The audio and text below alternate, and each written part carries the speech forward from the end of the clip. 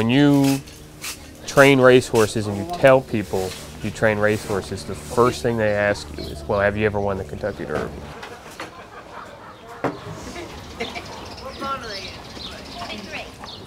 With Danzig Moon, when we're out there on the pony, I'm standing next to him on the racetrack, he'll let me pet him all day. And that's my one moment where I get to be his friend. You know, we get to share that. But other than that, I don't mess with him. He's, I don't feel like getting bit. Yeah, you can put it in there.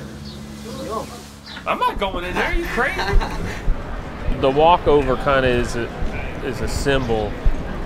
It's almost like a rite of passage, I guess. The biggest thing you're wanting at that point in time is your horse to accept this crowd. I mean, they're seeing something that they'll never seen before, and they'll never see it again.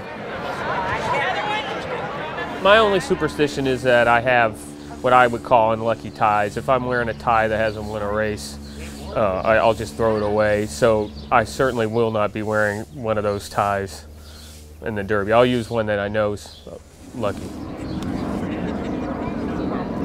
I'll have my shirt and tie on.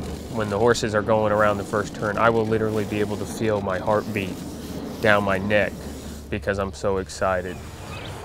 They come to the quarter pole. If our horse is moving, my heartbeat will be, if you had a heart monitor on it, it will be very high. There's only a handful of races I can bring that type of excitement on, and obviously the Kentucky Derby is one of them.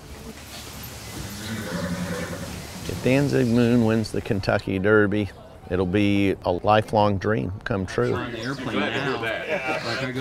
Danzig Moon wins the Kentucky Derby, all of our lives will change, really. It'll be special, but it'll be really special because, you know, having Norman and my wife and Colby and my family here, so we can all enjoy it together.